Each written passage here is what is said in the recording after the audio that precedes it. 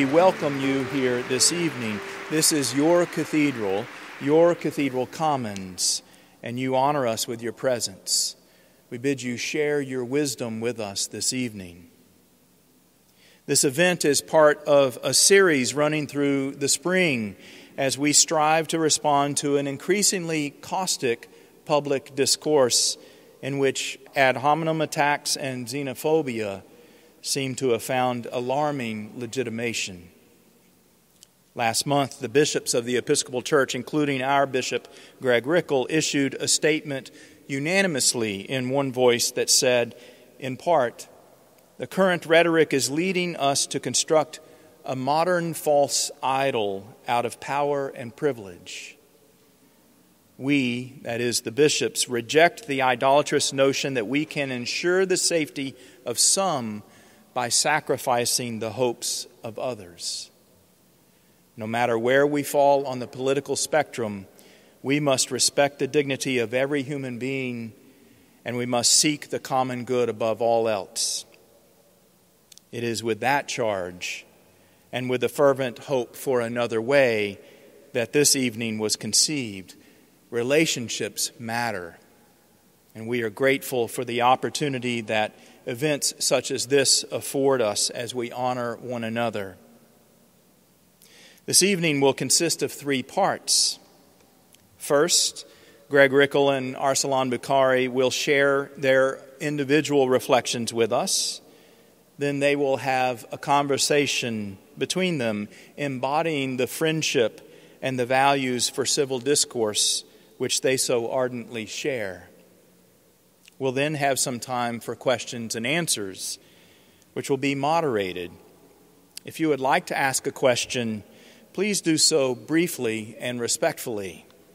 And be sure it's a question, avoiding the temptation to pontification. I know the difference. Lastly, you're invited to stay on and enjoy some refreshments in the corner of the nave and engage one another in conversation. The Cathedral shop has some books appropriate for this venue tonight as well, available. And there are flyers for the ongoing series continuing on Wednesday nights and one on Sunday, the 24th. We commend those to you. We'll have them on hand in the back after the program. So, introductions. Arsalan Bukhari is Executive Director for CAIR Washington. That is the Council for American Muslim Relations. Motivated by the growing prejudice against Muslims, Bukhari started as a volunteer with CAIR Washington with a resolve to establish a center for professional Muslim activism in Washington State. He is frequently interviewed by newspapers, radio, and TV venues, local, national, and international, and he speaks eloquently on contemporary social issues, including civil rights, civic engagement, media relations, and the American Muslim experience in Seattle. He is an alumnus of the Seattle Police Department's Citizen Academy. He leads local efforts to foster positive relations with law enforcement and officials, with elected officials, political appointees, and representatives of various government agencies. Prior to joining CAIR, Bukhari was contract administrator at the Boeing Company and an activist in fields of interfaith collaboration and community outreach. He holds a bachelor's degree in business finance from Seattle University. Bishop Greg Rickel was elected the 8th bishop of the Diocese of Olympia in 2007, serving the Episcopal Church in Western Washington. Prior to his election, he served churches in Texas and Arkansas, and you will notice his accent that attests to such. He also worked as a hospital administrator prior to entering seminary. He holds degrees in communications, health services administration, a master's of divinity, and doctor of ministry. Bishop Rickel embraces radical hospitality that welcomes all, no matter where they find themselves on their journey of faith. He envisions a church that is safe and authentic, a community in which to explore God's infinite goodness and grace. Will you join me in welcoming Bishop Greg Rickel and Mr. Arsalan Bukhari?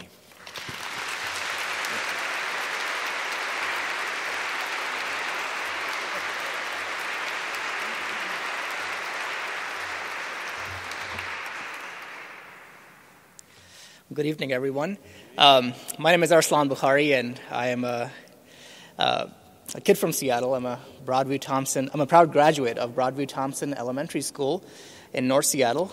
Grew up in North Seattle, registered voter, and I'm one of the 41% of American Muslims who are independent voters. I haven't decided yet how to vote. So according to a recent survey, 41% of American Muslims are independent voters, and in this election, undecided. My wife Sabrina and I have been married for 6 years. I remember growing up, my mom always taught me to be honest and to work hard and to really give back. And I've sort of made that a mission in my own life, to give back to society in whatever way I can. And when I was working at Boeing, it was to volunteer after work, and now it's kind of to work full-time toward enabling the average American Muslim to realize the American dream, as I have been blessed to. Back in Broadview Thompson Elementary School many, many years ago, I didn't imagine I would go to SU, get a college degree, and work at Boeing and work for one of the larger American Muslim civil rights organizations. But such is the way America works. Any kid like myself even can do something in life, I guess. I enjoyed growing up in Seattle. I really did enjoy growing up in Seattle. Went to Eckstein Middle School and Ingram High School, Seattle University. I enjoyed learning quite a bit about the U.S. military. Two of my uncles were serving in the U.S. Army. One was in Fort Bragg, South Carolina, and one was in what's now JBLM, Fort Lewis at that time. And my brother-in-law served in the U.S. Navy, active duty for many years, and he was posted in Pearl Harbor, Hawaii, when he was serving in the Navy. And I myself gave it my own shot and tried to join the Marine Corps when one of the recruiters in my wrestling practice, who dropped into wrestling practice in high school, often told me that they were the first in and last out. So I was like, let me in. I was disqualified, though, because I wore orthotics in my feet, and we tried really hard to get approval, but it didn't happen. So I couldn't join the Marines back then, but still support the people who are serving in the military. There are about 10,000 to 20,000 American Muslims who serve in our nation's armed forces, according to the Department of Defense. About many thousands serve in the various law enforcement agencies. Just in the NYPD, there are about 980 American Muslim police officers in the NYPD itself. And many thousands, in fact, 50,000 approximately, American Muslims are medical doctors across the country. Out of the 900,000 total medical doctors in the country, that's 1 out of 18 medical doctors who's an American Muslim. So clearly a community that's shown to be dedicated to service to our nation, to giving back to our society, and one that's fully invested in making our nation stronger with their own work and with their own giving back as their everyday life. Many American Muslims have given the ultimate sacrifice to our nation while serving in just the last 15 years of combat missions. Captain Humayun Khan is one you might have heard about Hillary Clinton talk about. She told his story at one of her campaign stops, and how he was in Iraq in 2004 when he's a U.S. Army captain. An orange taxi came into his place. He told his guys to move back. He kind of moved forward to see what was going on, and the taxi blew up, and he lost his life. He had wanted to come back to the U.S. after serving and wanted to go to law school afterward. His father, at his memorial in Arlington Cemetery, also mentioned that this young man had grown up, wanted to be able to serve, and beyond his military service, serve as a civil rights lawyer. He, of course, didn't realize that dream. He lost his life serving our nation back in 2004. A couple of things I'll share about just American Muslims also that I was hoping to serve as motivation also to you is that American Muslims are part of society. So I think what you'll find often is that many persons who are your coworkers, your students, if you're a teacher, or your neighbors may not appear to be Muslim, but they are. Many of them are, in fact. So about many thousands are public school teachers, many thousands are nurses, and many more. Someone had asked a good question about how to build relationships with local Muslims in your areas. So a couple of things to keep in mind. Number one, again, they're Americans like everyone else, but many do have, based on, of course, how advanced they are in life, or if they're immigrants or born and raised here, may have different sensibilities. So you might encounter people who are less than fluent in English in some times, but most American Muslims are U.S. citizens. 81% are, in fact, and are fairly fluent in English. A couple of things to keep in mind is that more observant people who are maybe more religiously observant may not make physical contact with a person of the opposite gender. So a smile still goes a long way, no matter who it is. But if you think a person might be more observant and may not want to shake your hand, the easy rule of thumb is to just have them extend their hand first. And if they do, then you're fine. You're good to go there. We often get a lot of questions about that. Again, for most people, it's not a big deal, but there are many persons who are more observant and may not make physical contact with a person of the opposite gender as an expression of their modesty, as their personal expression of modesty. We're also seeing a lot of troubling times today, right? We're seeing a lot of commentary, not just from political leaders, but we're also seeing it from mainstream headlines, in mainstream headlines. If you read the New York Times, the Seattle Times, CNN, MSNBC, notice I didn't say Fox News or Democracy Now! They're maybe not mainstream, but mainstream. Those who pride themselves to be the newspapers of record. We're seeing words that are considered defamatory and, in fact, insults by the average Muslim person. So one common one is where you don't see the race or the religion or the ethnicity for any other group to describe a crime. You don't see black this or Latino that or Jewish that, that being a criminal act.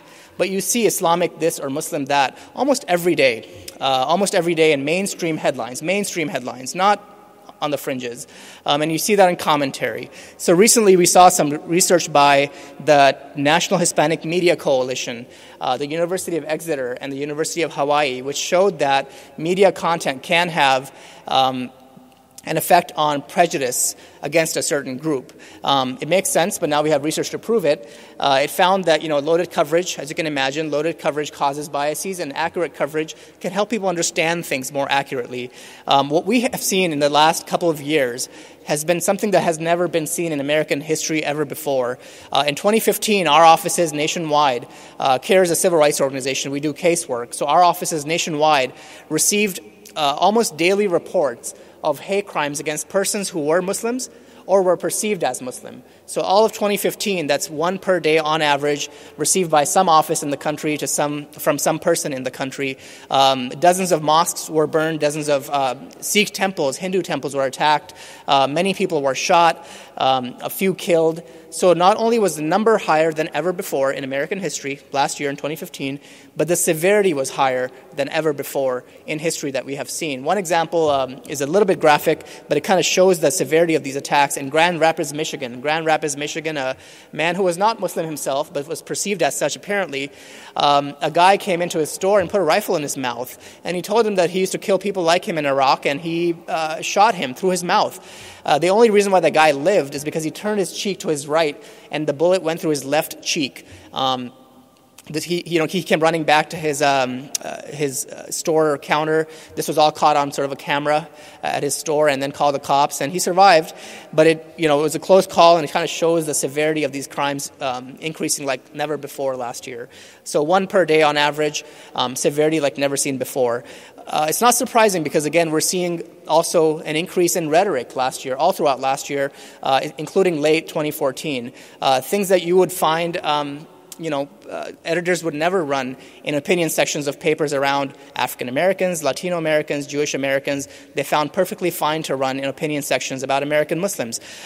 Myths that are based in no fact, myths that are proven false, are run almost every day across the country in opinion sections and often quoted in news articles. And of course, then the average person is going to be afraid and is going to respond negatively to their American neighbor who are Muslim or who might not be Muslim. The good news is we all have a lot of power. We all have a lot of power.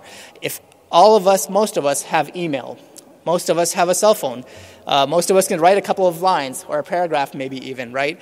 If you can do that, you have a lot of power. You have the power to educate millions of people with just a few lines. And the way you can do that is send a simple email with a couple of paragraphs, and that's all it is. The fancy word for that is letters to editors, but they're not really letters anymore. They're just simple emails with a couple of paragraphs and with your thoughts.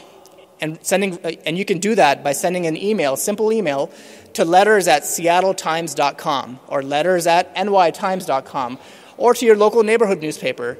A simple email from your cell phone or from your laptop reminding the public of American values of religious freedom and telling a story of someone that you might know as a neighbor, as a coworker, who is a Muslim person. Telling that story and using that power of the pen that you have to educate 2 million people, which is what the number of people who read the Seattle Times every day.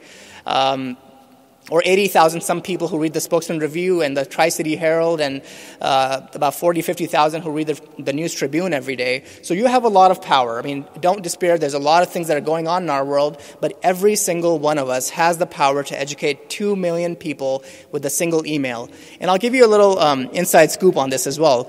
In our conversations with letters editors, in the Seattle Times, you have a 1 in 10 chance of getting published. So if you send a thoughtful letter, a thoughtful email, you have a 1 in 10 chance of getting published. They get a lot of, not very reasonable emails. But if you send a thoughtful one, 1 in 10 chance of getting published, being read by 2 million people.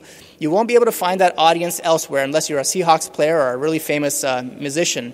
And even then, they're not paying attention to every word you say. In this case, they're reading every word. They might come back and read it again and maybe act on it. So you have a lot of power to educate and to motivate people to be their best selves.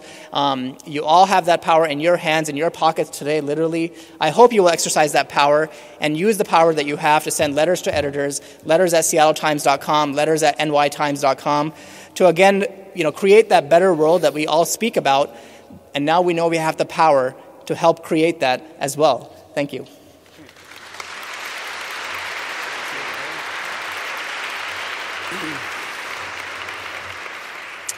So I want to thank you all for being here tonight, too, for what is a very important topic.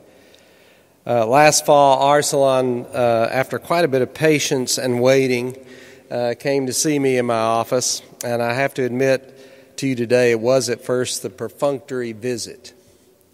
We go through the motions, the niceties, so we can get on with the stuff that really matters, whatever that is. And in the course of our conversation, I realized how much what he was talking about mattered. Why? Because it was incarnated in him. I could read the concern. I could feel it in him. These weren't just ideas for him. They were real and, in some sense, life and death. And I had a bit of a conversion there. I realized that the issues and problems he was talking about were my problems too. And the reason I'm standing before you today is I believe they're yours, ours, together. I haven't been often asked this, which is kind of amazing, really, but when I am asked, what is your favorite part of Scripture, I cite Galatians chapter 3. It is here we read Paul saying, "For you are all sons of God in Christ Jesus through the faith. For all of you who were baptized into Christ clothed yourself with Christ. There is neither Jew nor Greek. There is neither slave nor free. There is neither male and female. For all of you are one person in Christ Jesus. And if you belong to Christ, then you are Abraham's seed, heirs according to the promise." And I love that so much because it breaks down all the barriers by naming the most prevalent barriers in Galatia and in the society of the time of Paul's writing. And when I would teach the letters of Paul, I would often encourage my students to replace those barriers with those that exist today. Gay and straight, black and white, 99% and 1%, Muslim and Christian, Jew and Muslim. Paul was not suggesting that all distinctions could be erased in our world, but he was suggesting for Christians that this world was now secondary, and even if those distinctions were true in this world, they were not true any longer in the body of Christ. That's a bold statement. It's one we have found very difficult to follow. It reminds me of G.K. Chesterton's quote that It isn't really that Christianity is that bad, it's just that no one has really tried it yet. There's some truth in that, because it's difficult. In the Diocese of Olympia, I selected as our Lenten book Rabbi Jonathan Sacks' book, Not in God's Name, Confronting Religious Violence. He makes a remarkable case in this book. If you read it, you know this, that the real story of the break that we so often point to actually ends with God making a pretty remarkable and huge statement. I reject rejection.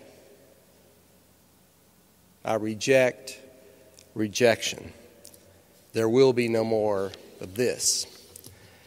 Sacks calls the rift between Islam, Judaism, and Christianity sibling rivalry. And he says that it's always a case of the younger believing it has prevailed over the elder. Just track history, it happens again and again. As he puts it, between them, that's not simply a conflict between different systems of thought and ways of life. It is rather an intense sibling rivalry. Each regards itself the heir to the covenant with Abraham and is willing to fight for it. Which brings me back to Galatians. It does not say Christians are the only heirs, just that we are also heirs. Sacks makes a case for an alternative to the sibling rivalry narrative that is so often the core of the relationship between Judaism, Islam, and Christianity, and also the source of much, if not all, of the religious violence throughout history. Sibling rivalry, as he puts it, as a contest for divine love, is a bad idea and wrongly diminishes Abraham's God. It is a misportrayal of that God. The truth that shines through the Genesis text is that we are each blessed by God, each precious in His sight, each with our role in God's story, each with our own song in the music of humankind.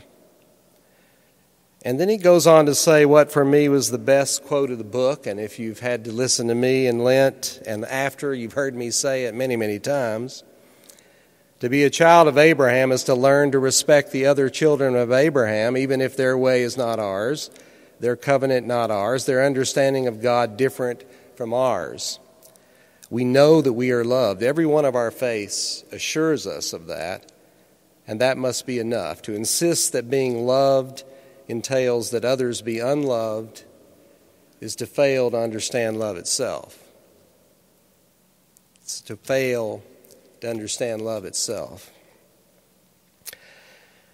Now, I think we cannot stand here honestly tonight without admitting that each faith, Judaism, Islam, and Christianity, have a long way to go within themselves to point out, to speak out, and to denounce the extremism that exists within each of them. And it does. If we don't do that, we're not being truthful, and I would even go farther to say we're not being faithful. But I will say it clearly, to denounce a whole people, a whole faith, to denounce Islam or Judaism in that way is not right, and for me it is not Christian. The Quran and the Bible teach us to be honest. The Quran and the Bible teach us to bear true witness.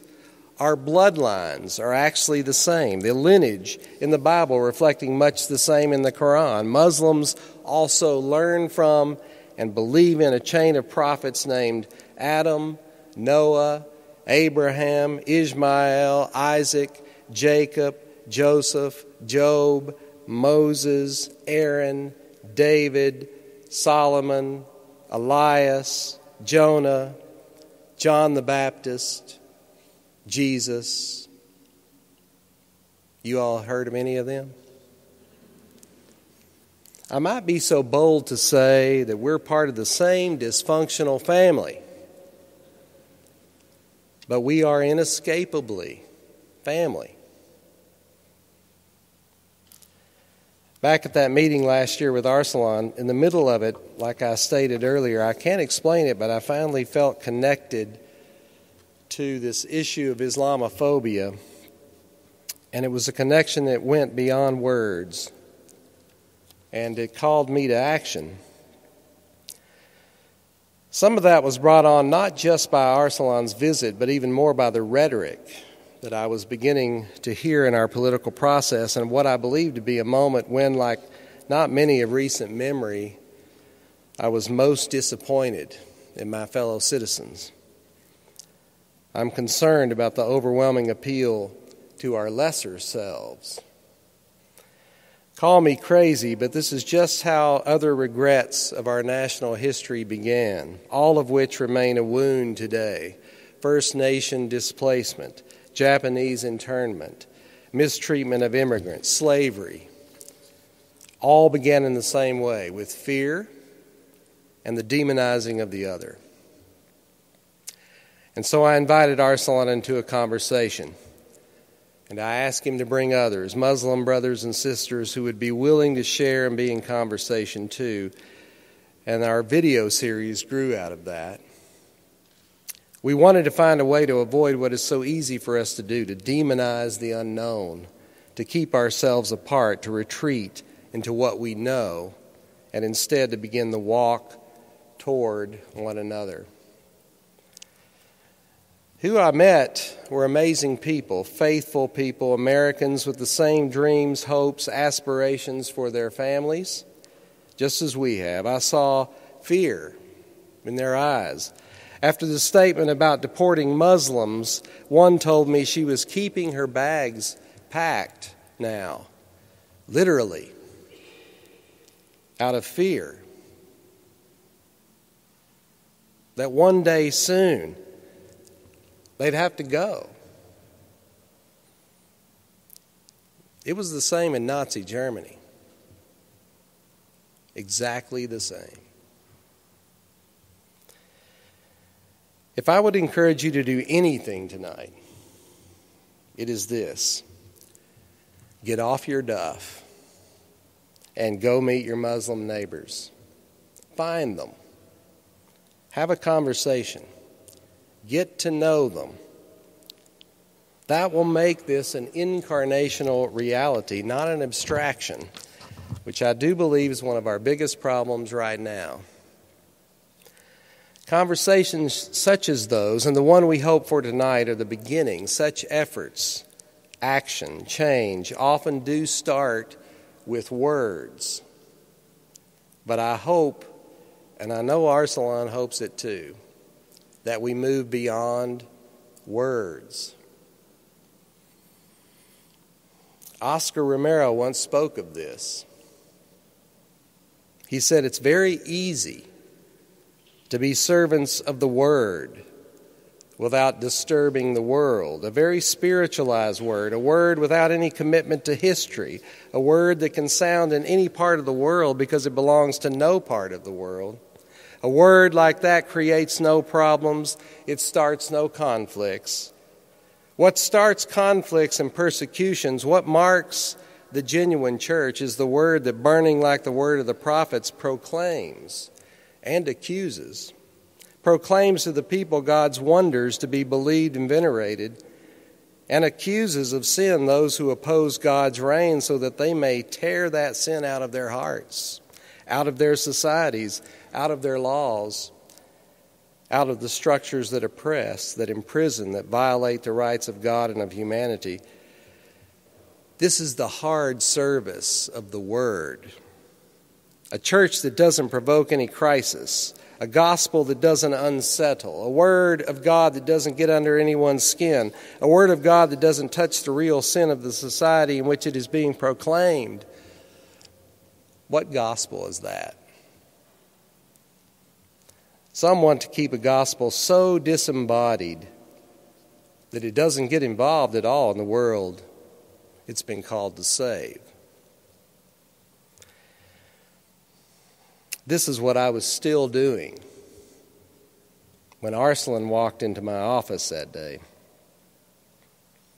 I was reading a disembodied gospel. Arsalan, through simple conversation, through reaching out, through being present, through being courageous, to walk into my office, gave it incarnation, embodied it. So tonight what we want to start is what Romero calls the hard service of the Word. An incarnational embodied conversation that takes us from complacency to action, from talk to work, from distant compassion to engaged connection. May it be so.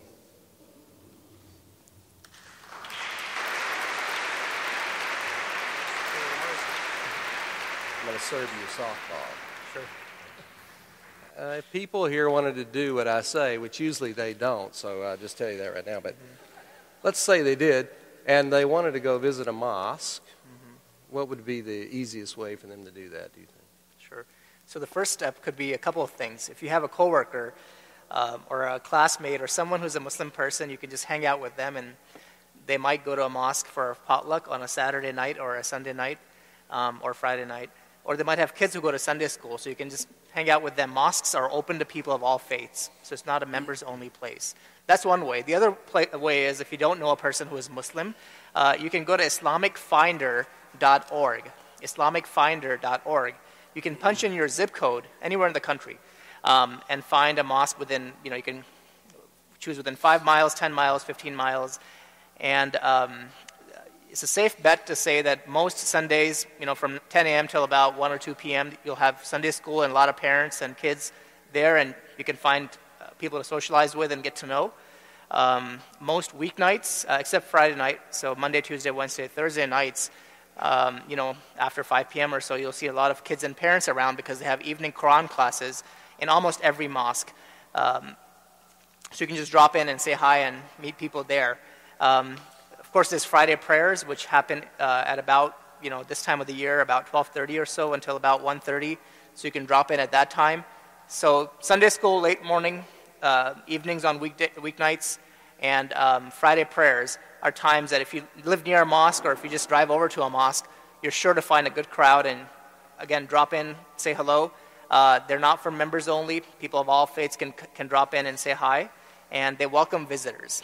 So that's the first step you can take. Islamicfinder.org? Islamicfinder.org, yes, correct. Sounds like a dating site. Yeah, it does.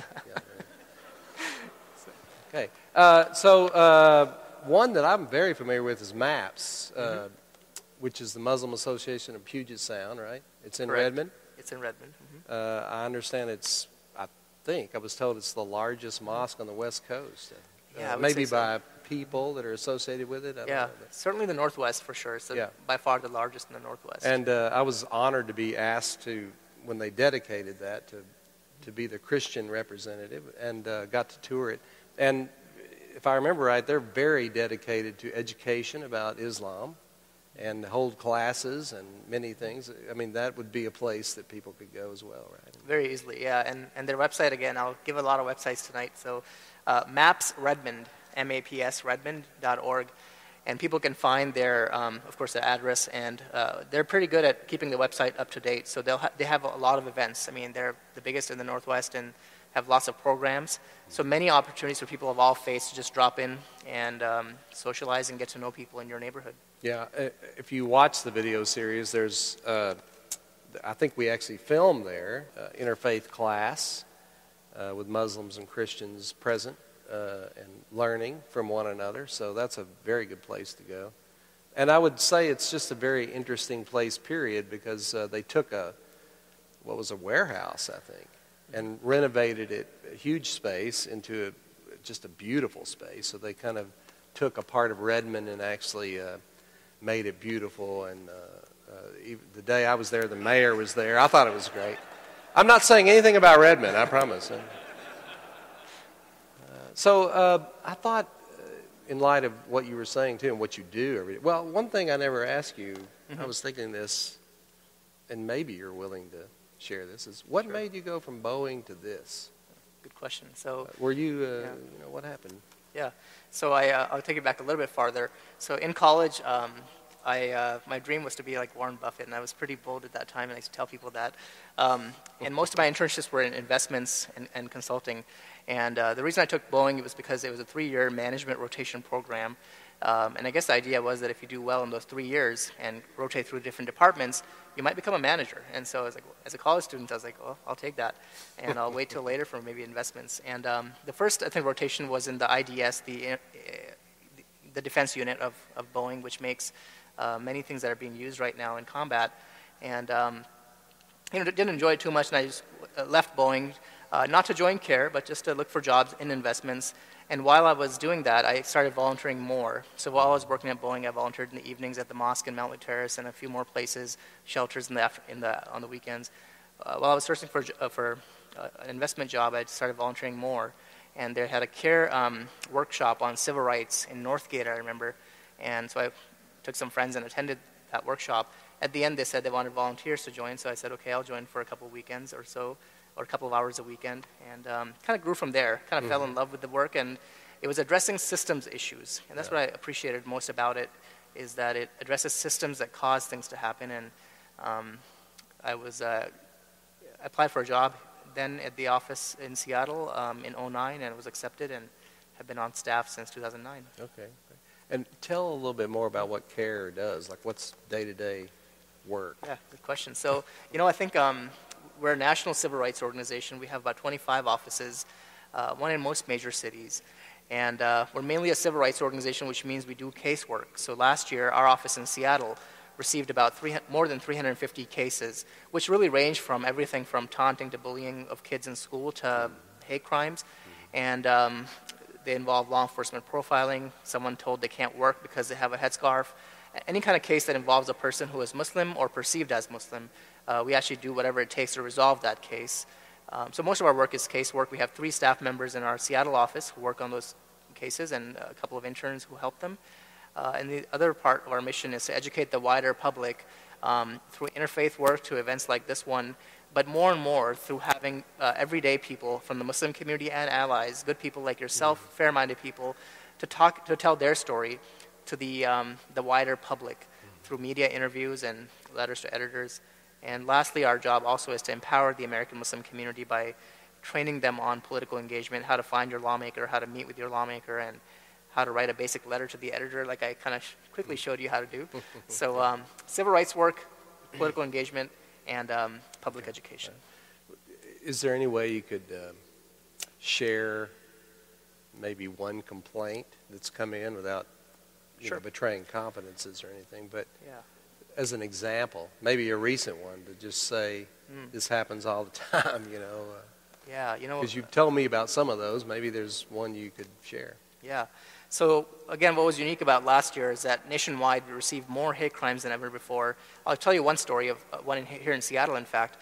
So December 9th of last year, an African-American Christian man was driving an Uber car, and he picked up his ride the people from West Seattle, near Fauntleroy Avenue, and was going to take them to downtown Seattle. And he spoke English with an accent. He was not Muslim himself. The people started calling him names that we, again, usually hear on TV and radio all the time: the T word, the J word, other words. And then they beat him up pretty badly on First and Seneca, and just took off. Luckily, they were arrested, and now they're facing prosecution. So that was one case that we received. The gentleman, went home that night. He luckily called the cops and was able to find the person. And he went home, and his daughter was speaking to our staff. I remember I kind of overheard the conversation when I met with him. After I met with him, that she was crying. She saw her dad come home late at night with his face, looking different than he looked when he left the house. And she's, I think, 12 years old. One of his daughters is. So that's the sort of the impact that these sorts of things have. And again, this is just one more story that shows it's not just Muslim persons, but really anyone who might appear as in some way to someone as Muslim. And the things people are hearing out there are affecting the way they behave toward people who might be Muslim or are Muslim. Are we still, I know you had some reports from the airport about airlines. Is that still happening? With pulling people off planes and things like that? Or? Yeah, so that's a common one, unfortunately, nationwide especially, where a passenger feels unsafe because someone is speaking in a foreign language or just looks to them in like a threat. And often it is because of the way they look or the religion they might be perceived as. So recently, I think United Airlines had a father, mother, and their elementary school age 3 kids get off an airplane. I think it was in Chicago or New York, because some passenger slipped a note and said they don't feel safe with them on the airplane. And they said, well, why? And they had no other reason to think about why that happened except maybe the mom wore a headscarf and they are darker complexioned and other things. So that's happening. That is happening often. I mean, last year, those sorts of complaints were about, I would say at least 30 or so complaints our offices nationwide received of those kinds, where people were told to get off an airplane and either the language they spoke or something religious or ethnic or racial appeared to be the trigger for that. Yeah. So this I'm going to venture to guess because I know a lot of these people. This is a Christian crowd, Okay. So Makes sense. but I mean, what would Muslims in Seattle generally? And I know this is a difficult question, a hard question. Maybe it's unfair. I'm going to ask it anyway. Sure. I mean, what's the view of Christianity? Yeah. Like, I mean, what are things that you hear, or the view of Christianity or Christians from the Muslim community in Seattle? Yeah, so by and large, I think, as you mentioned in your sermon, in your speech, Islam and Christianity and Judaism have a lot in common. So what everyday Muslims also recognize is that, there's many thousands, among Muslims, I mean, there's tens of thousands of prophets and messengers that came between Adam and Muhammad, Muslims believe. Adam being the first, Muhammad being the last.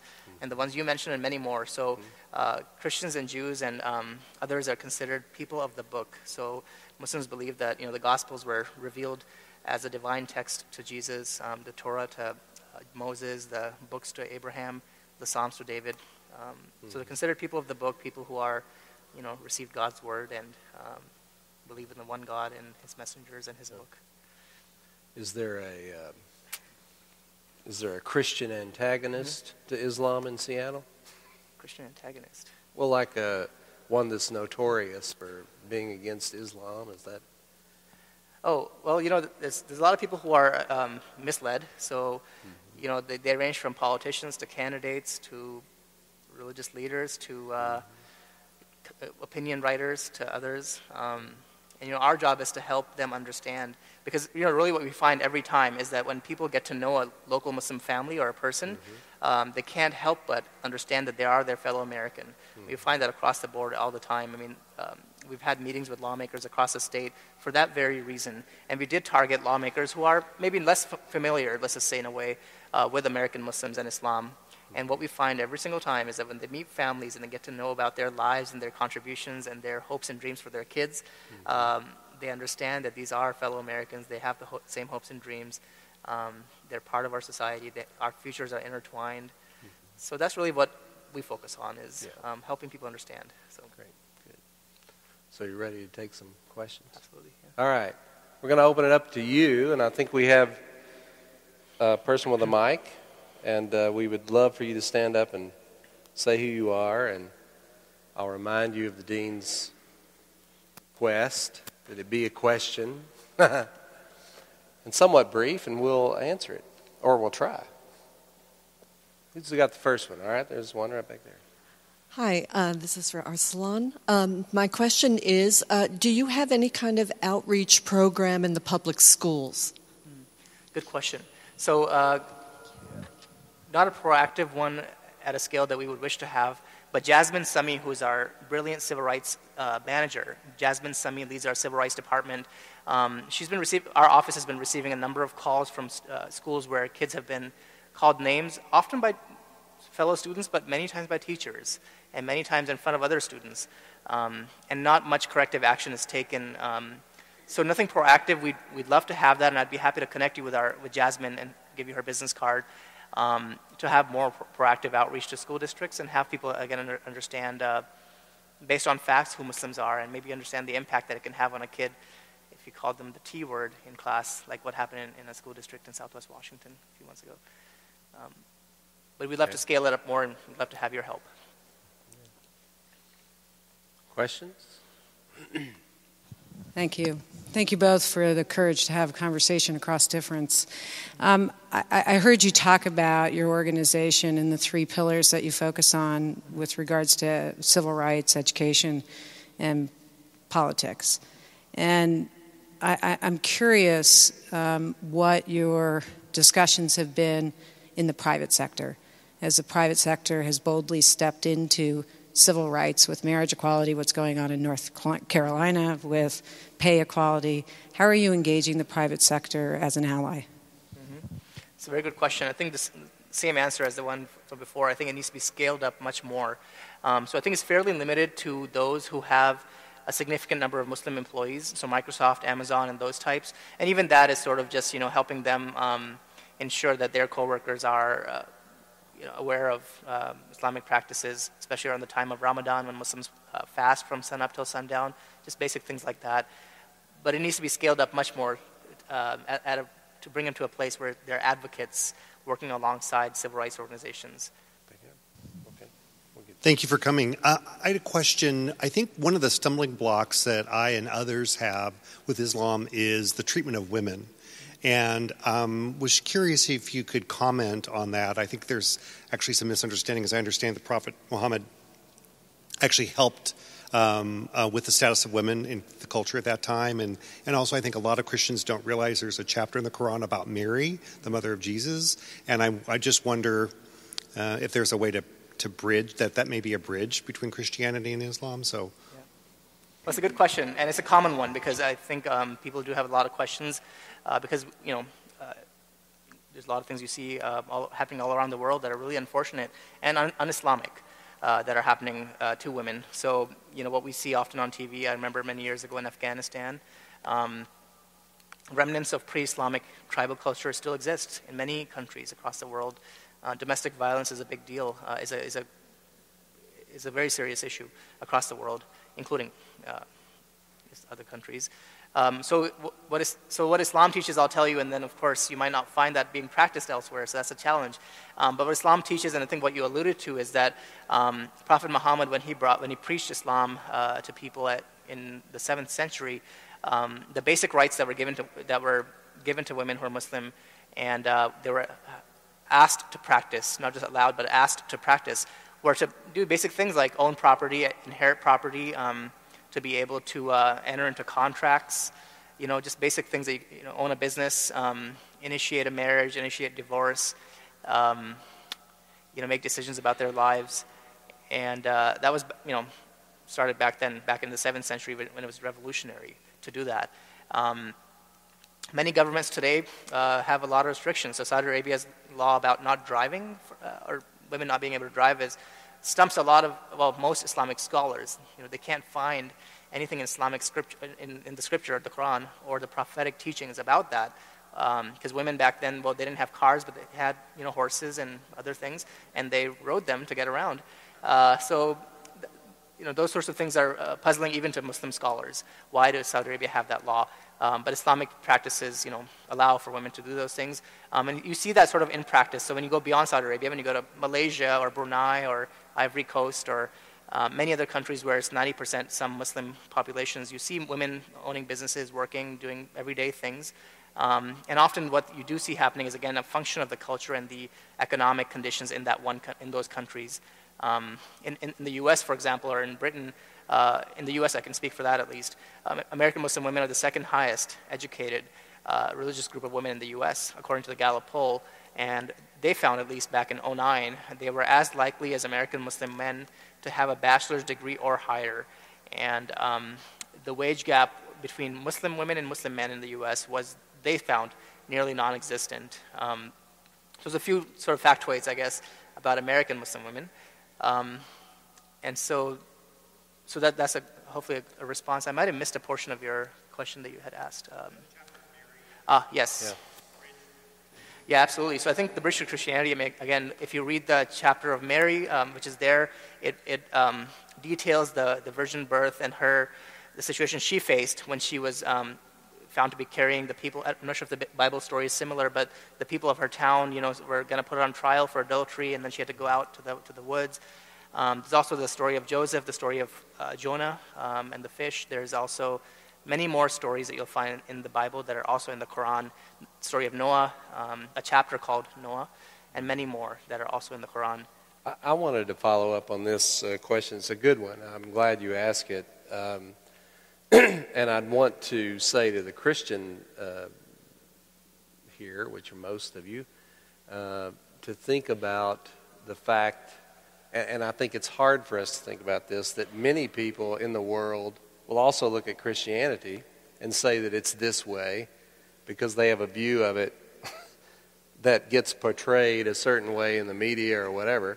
And, it's just not as interesting to say, well, there's not that many differences. It's more interesting to say, here's where all the differences are.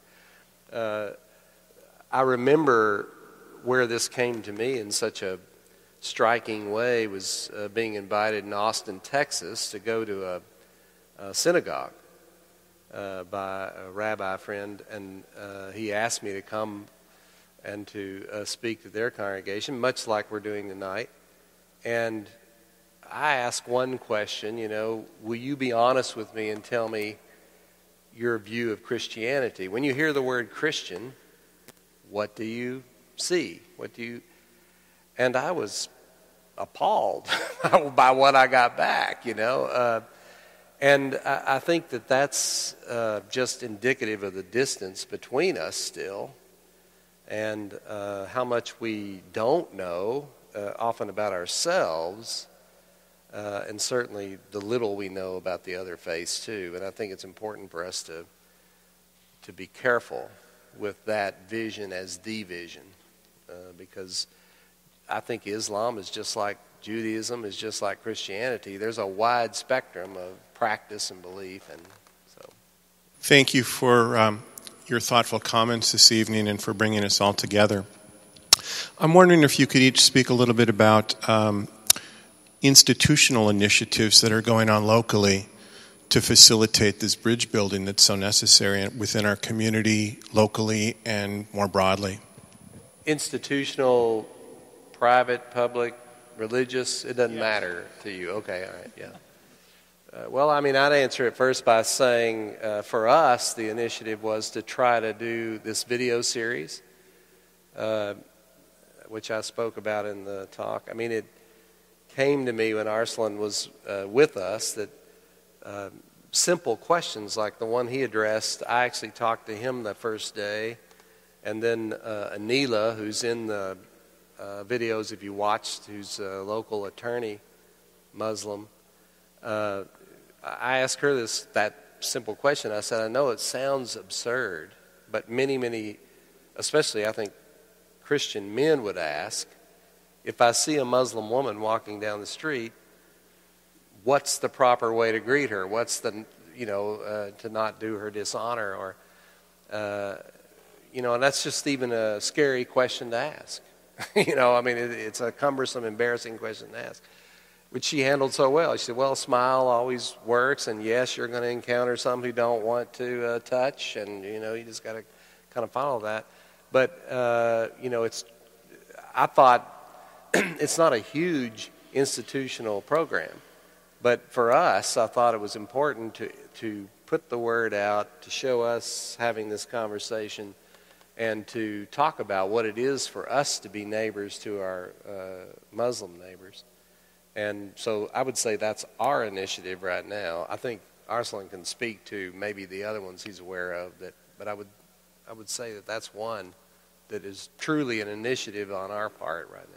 Yeah, and thank you for doing that also, Bishop Rickel. I think, how many of you have you seen the videos that he had made, the 3 videos that you sent? Okay. So I think he set the example, really. I think we shared that with our chapters nationwide to have them do things like that, because I think what we found through public opinion research is that when people hear their religious leaders, in the case of Christian, the majority of the country is Christian of some denomination, when they hear a bishop talk about their Muslim neighbor and sit down with a Muslim person, whether it be Anila as a accomplished lawyer or just an everyday mom like you did with Miss Gobana and Mr. Haj Haidari, that goes a long way toward helping people understand that we are all Americans when they see people sitting there and sort of personifying that, right? So thank you for doing that, and that's an important initiative. I was checking my cell phone, not because I was checking my text messages, but it's a website called standingtogether2016.com. So standingtogether2016.com. And that's the initiative that is sort of a traveling meetings in various houses of worship in the Seattle area. And I think in a couple of days they're meeting at a mosque, and then they'll be meeting at a church, and then a synagogue, and a different mosque, and a different church, and a different synagogue. And they bring in a good number of people, and they have good, vibrant discussions. So standingtogether2016.com is a local initiative, and they have periodic gatherings for people to get to know each other, and they build relationships that way, and they hope that that's simply a springboard for people to then to go pursue those relationships farther. There's also a national initiative called the Shoulder to Shoulder campaign, or Shoulder to Shoulder initiative at the national level, where they pair churches and mosques and synagogues, mostly to fight what was happening and still is happening is opposition to mosques by local activist groups. So the Shoulder to Shoulder campaign came out as a response to that, to have interfaith leaders stand up and go to city councils while they're being yelled at by people and telling them to shut down the mosque and not give them a permit, to have people of faith who are fair-minded people to tell them, hey, this is a basic religious right that we all have. But that's now evolved more to have to go beyond just simply advocating to make sure that mosques who want a permit get a permit. And there's many more, but those are the ones that come to mind. There's also a very good one by Catacomb Churches, and they're sort of the same way as the Standing Together one, where they have kind of a traveling set of gatherings that happen in different churches and mosques across the Puget Sound, in fact. So they go up pretty far to Bellingham and all the way down to Olympia, I think, as well. So you can join those initiatives and attend those events. That last one he just mentioned is Terry Kylo, who is a Lutheran priest, but he's actually heading up an Episcopal church in Marysville, and has been really hiding out as an Episcopalian for the last 15 years, really. So, but he's a wonderful priest, and he's kind of really right in the middle of that one. So.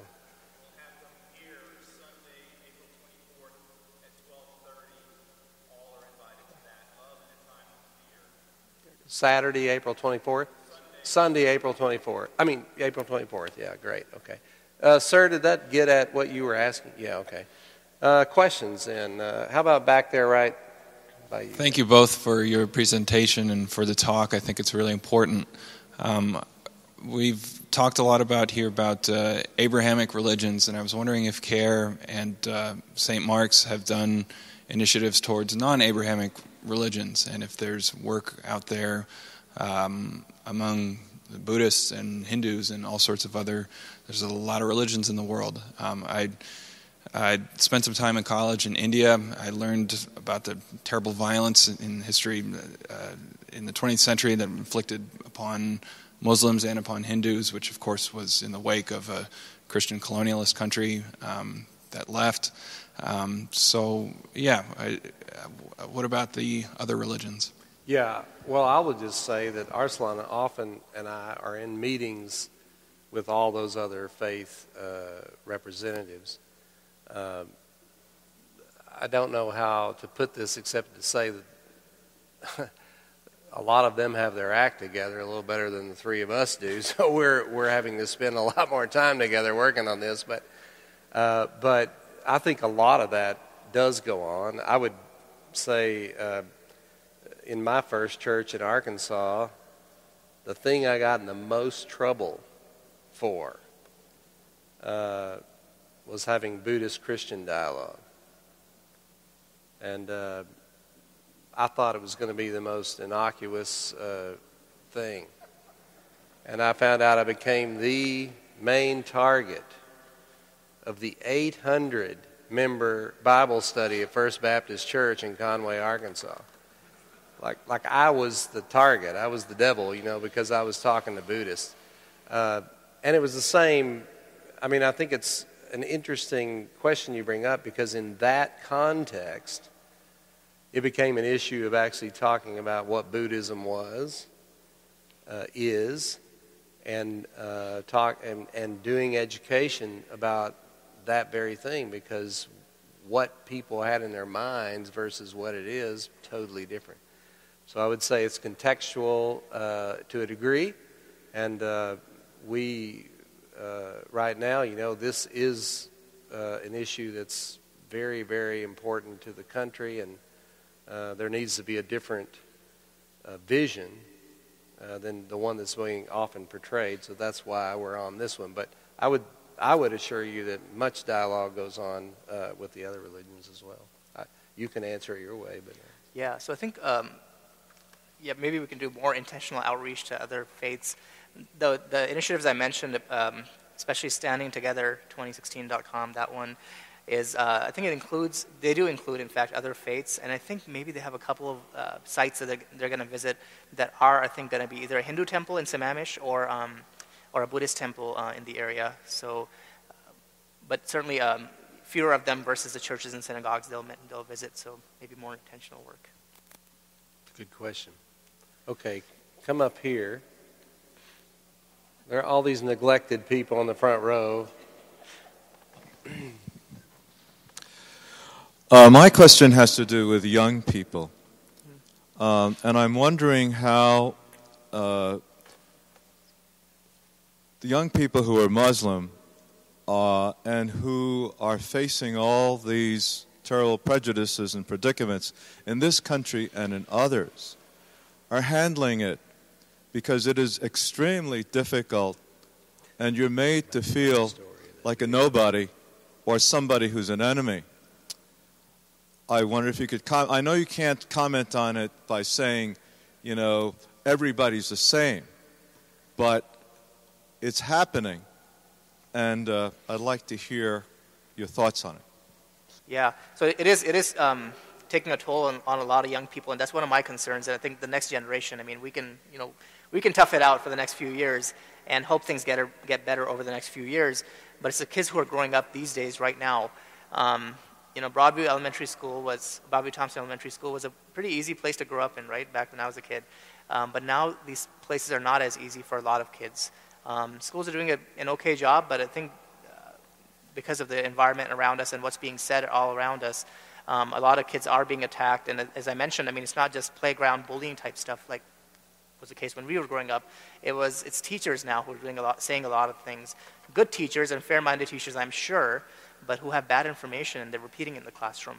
So, we get complaints from kids, and one I'll mention is happened in a suburb a little bit south of Seattle. A young kid was someone called in a bomb threat to a high school in the area, and they blamed it on this Muslim kid because, of course, he's Muslim, he would do it, right? That was the presumption the person who accused him of worked with, and the school bought it, and the school got him arrested. They called the cops, and they handcuffed him, arrested him, and questioned him without his parents or a lawyer for at least a couple of hours, I think it was, and left him really traumatized. Can you imagine having that happen? And then, of course, it's a high school, so everyone knows the next day, that he did this or supposedly did this. The kid who did that, who framed him, was fine. He didn't get disciplined at all until we stepped in and contacted the school district and said, hey, you've got to do something about this. This kid is taking anxiety medicine because he had to deal with this whole thing, the Muslim kid who was framed with this threat. And the person who did this is facing nothing, no discipline. This is not fair. And so then the school district took some action, expelled him, but then they had the boy, he had a girlfriend on campus, so they let him hang out around the campus because his girlfriend went to school there still, and this boy was afraid because he didn't want this guy around him. So it's kind of a complex situation, but the main thing was the fact that this kid had to take anxiety medicine to get over this trauma showed us how impactful this sort of stuff can be. That's just one story. There's many more where these sorts of things happen. People have been called names by teachers in front of the whole class. And again, in a school setting, we all remember growing up and how, the social dynamics can be really bad after that, right? After that happens, and especially if it's not corrected and fixed. So those are some things that we're seeing happening. As far as how kids are dealing with it, I can only imagine. I'd love to see a study on what can work and what sort of should be done proactively. We do casework, so we get to hear about these things when they happen, and then we work with that one school, and then we hear something from a different school, and when we work with that school district. But I think much more needs to be done proactively to help kids deal with this. These are tough times, and they're affecting people who are adults, but the kids are the real issue, concern that we have, the impact on them, because that can be long lasting on their lives. Okay. want to go back to the women's issue. I'm a chaplain in a domestic violence center, and when we get a Muslim woman coming in, it is often difficult to convince her that she needs to file for the protection order because she's even in more danger once that happens, especially if it's granted. So are there services, much like your CAIR or something, that we can refer her to where she can get the help that understands the whole women's situation, men, head of the household and such? It would be really helpful if we could help these women better than we can. Yeah, absolutely. And I think there are a couple of sources that can have people who might be have the expertise to be able to deal with that. There's a couple of places. One is the MCRC, and their website is mcrcseattle.org, mcrcseattle.org. MCRC stands for the Muslim Community Resource Center, I think it is. And they're sort of a clearinghouse for all sorts of social services providers. Any sort of social services they'll be able to connect you with. There's also an organization called API Chaya, APICHAYA. And they also have caseworkers who work on cases like this as well. And MCRC can also connect with imams who can, from a religious perspective, counsel the person you're working with and have her, make the right decisions as well. So. I want to come back to the question about the young people too. That there's a great program that we support called Kids for Peace, and if you're not familiar with it, I would encourage you to look that up. Josh Thomas, who used to be part of our staff and a priest in this diocese, has done a lot with that, and we're very involved in it here. Some of the work happens here, but a lot of the work happens in Jerusalem, and Josh is in both places, and it brings youth together and children together from all three faiths and try to put them in environments where they can work and live and play together. And so I would really commend that. I think it's great work, and especially with that generation, I think it's great work. So I didn't want to miss that opportunity to say that. It seems like we're in a time of extraordinary perversion of both Christianity and Islam by certain proponents on each side. And I don't know, one, why that's so intense right now, and two, it's such a high level and pervasive problem.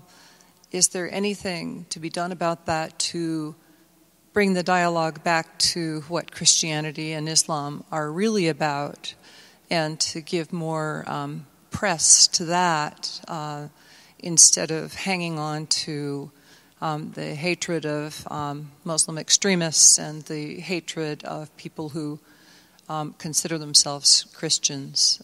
It's more of a high-level question. Just say no.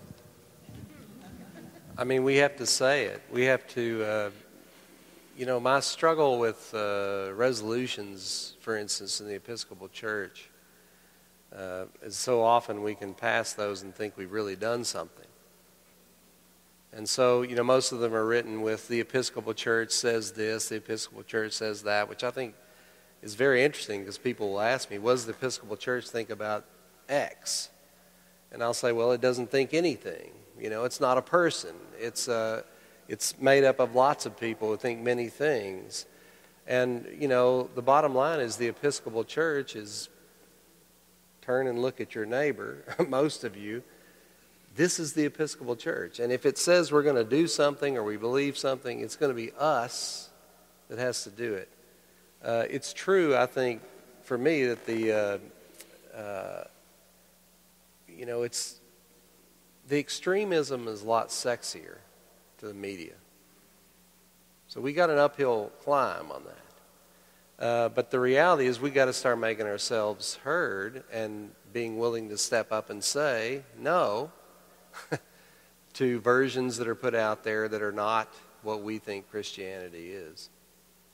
And I agree with you. I mean, the reason I tell the story about the synagogue is I was appalled that was the vision they had. But they have that vision because it's what they see, it's what they hear, it's what they experience.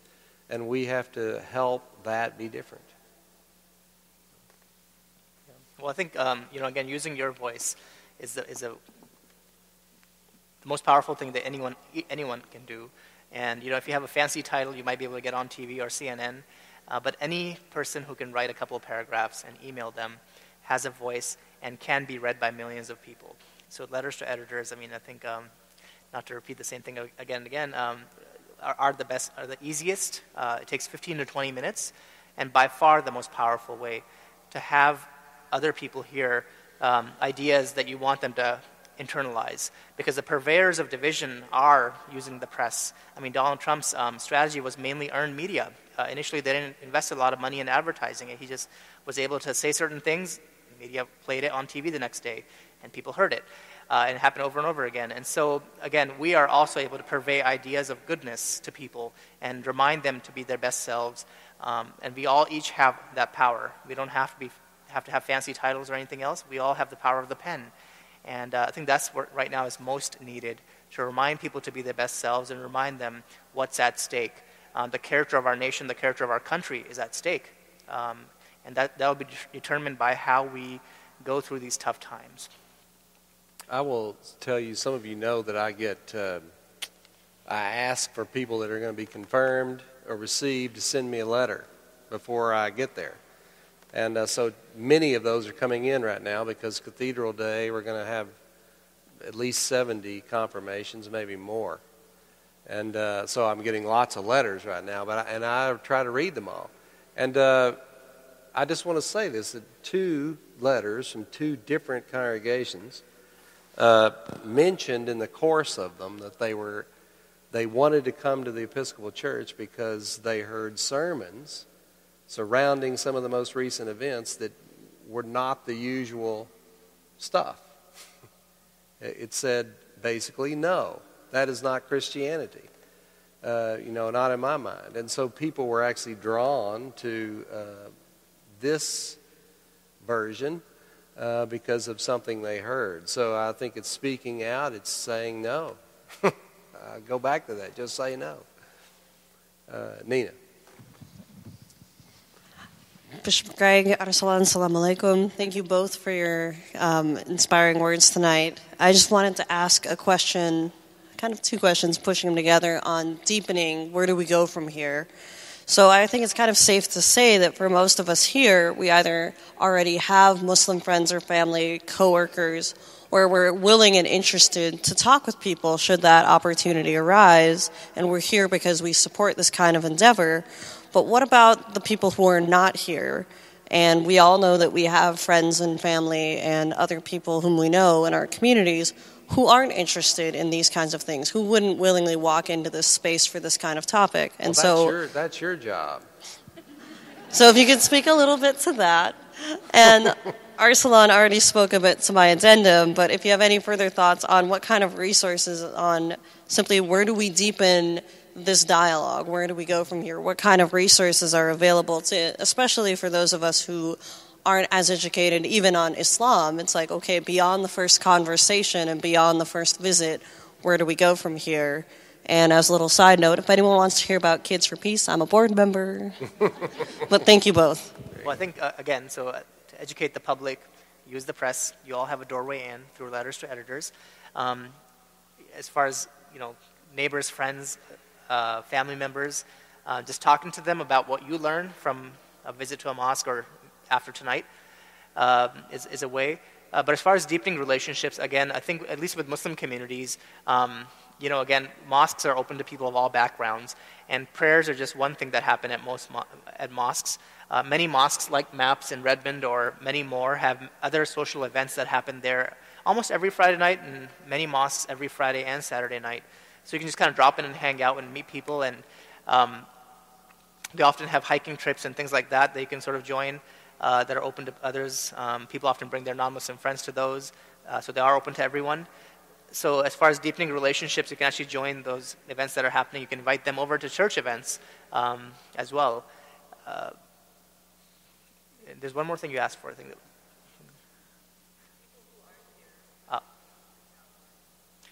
Yeah, so I think just who are not here. I mean, if you know them, if if they're your friends, your colleagues, your family members, just have a chat with them and have them get to know someone that you're friends with, and just talk about what you heard tonight. But beyond that, again, use the power of the press, the power of the pen, the cell phone that you have to send emails to editors and educate the millions out there through that. Yeah, I mean, I jumped in on you and said it, but it's evangelism. It's if you believe this, if you feel this, and you leave this room, then you have to go share it.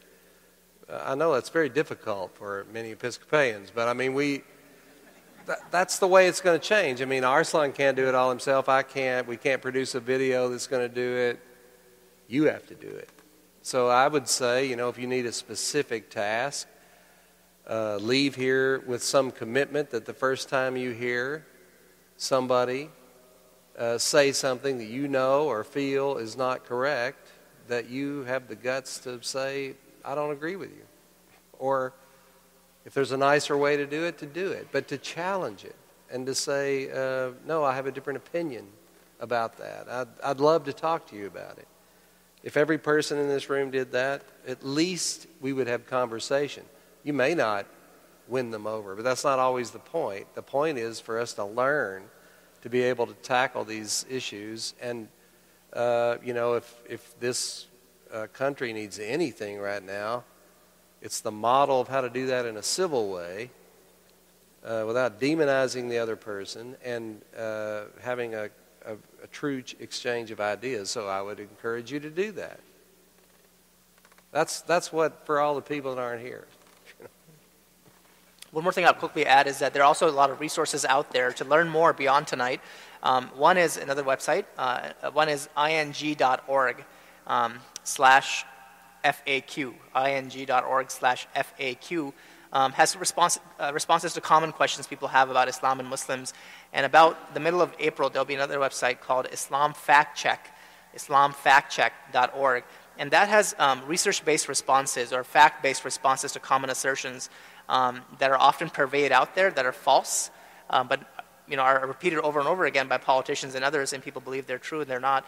So that Islam Fact Check is more about sort of true versus false, and then hyperlinks to actual source data that provides the facts. So I just want to thank all of you that are here too. Thank you very much. Yeah. And our communications director said, Arsalan, you've fired off several websites. I think she's captured those. She'll post them on the St. Mark's website, CAIR's website, CAIR-WA.org. CAIR-Seattle.org. CAIR All right. Seattle.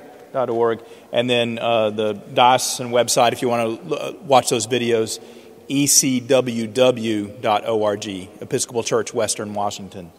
We'll get all those posted on the website for stmarks.org. Again, these conversations will continue on the serial Wednesday nights. There's flyers on the back, and Love in a Time of Fear on Sunday afternoon, April 24th, about 12:30. All of that's in the parish hall on the west end of this building. You're all most welcome. And continue the conversations and with the charges that Greg and Arsalan have given us tonight for us to go forth from here. The Cathedral shop is in the back with books, including the one that Bishop Rickel referenced, and there are some refreshments as we might continue the informal conversation with one another as we continue to build bridges. Let's hear it for Mr. Bukhari and Bishop Rickel. Thank you, sir.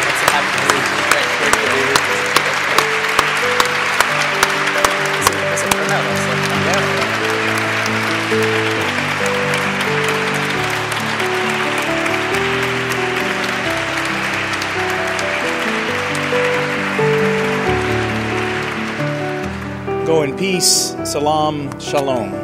Thank you. Thanks.